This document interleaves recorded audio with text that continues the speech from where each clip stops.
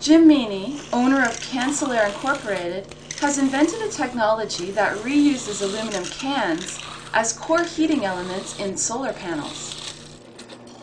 Well, the panel's basically made out of powder-coated galvalume and UV-stabilized polycarbonate, which is the lens area. And what happens is the sun shines through this clear lens and hits the black aluminum. And we have these 240 pop cans modified in such a way as to cause the air to spin through them.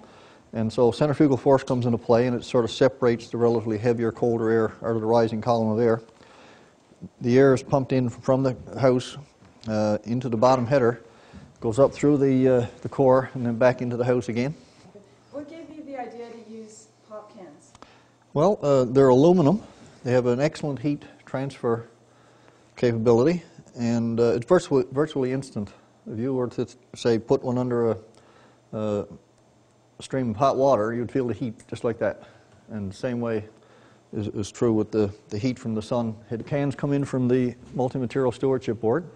Detab them like that, and put them in flats. Every 10 of these now is a panel core. We have a drill that cuts tops and a drill that cuts bottoms. And out here, we have the trays, of cans that are now ready to go to the soaking room. We soak them for about 24 hours, which prepares them for washing, and we wash them in hot soapy water, sunlight liquid, of course. Then we rinse them and we rack them to dry. And there's 16 tubes per panel core. The work that goes into preparing them for painting is about the same thing as you'd have for preparing a car. And the paint we use is High Sorb 2 Salt Coat Select Coat. It's good for 35 years exposed to the elements. In this case, it's under a UV stabilized lens. It's in out of the weather, so it should last you for several lifetimes. All you need is a wall that's either southeast, southwest, or south facing. If you got that, you're away to the races. You've got a furnace. The blower assembly is mounted about an inch above your baseboard, which is where the colder, heavier air gets sucked out. And it's pulled out of your house at the rate of about 100 cubic feet a minute and returned back into a dryer vent near the ceiling, about 50 to 100 degrees Fahrenheit hotter than what it went out. And it's like taking the bottom card off a deck until the top card comes down, hits the bottom. It destratifies and filters the air in your house. It's automatic, like whatever heating system you happen to have, whether it's oil, geothermal, wood, electric, it automatically shuts it down by virtue of maintaining the room temperature. It'll flatline the room temperature plus or minus 1 degree, so your thermostat doesn't cut in your furnace. And it's virtually maintenance free. There's no fuel, there's no maintenance, there's no insurance for maintenance or parts or anything. It's just a lifetime supply of free heat, so it's not eating any bread. Once you buy it, it pays for itself. We can finance these things now for, well, the heat that comes out of it would probably be 15 or 20% less than what you're currently paying your utility for it. Plus, with the voucher kits and that, you're actually getting paid to use it. You're getting paid to go green, and by passing it on to other people, you're helping the planet to go green.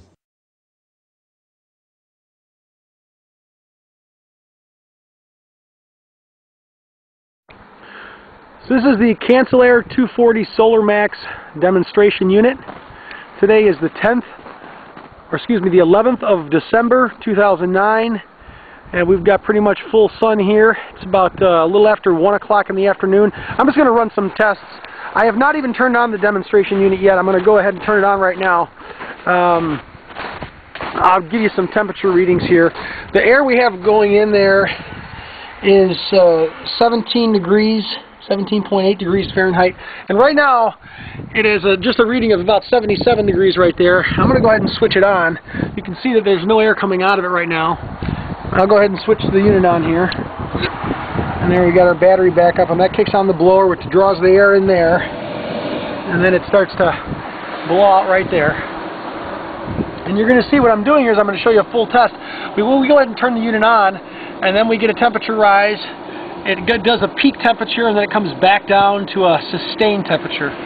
So I'm just going to take a little video here and show you what we get out of this right now. It's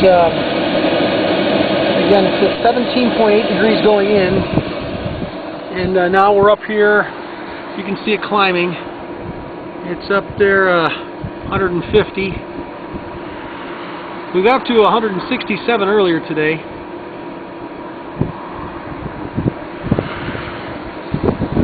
That's really nice air. I mean, it's coming out nice and toasty warm. There we go. We're at almost 160 now.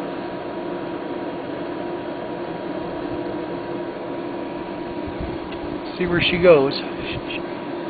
That looks like about it right there. 159. Now I shall probably start cooling down from that point on, and then they'll take it, and I run it for 20 minutes until she cools, and then we get our readings. We got 18 degrees in there, and then now she's starting to trickle down off of 159. So that's a test on the Cansolair 240 Solar Max with an outdoor temperature going in of 17 degrees Fahrenheit or thereabouts, and the temperature coming out almost hit 160. And again, this is a demonstration on the 11th of December 2009. This video will be being played at the Green Show in Chicago as a demonstration. Thank you for watching.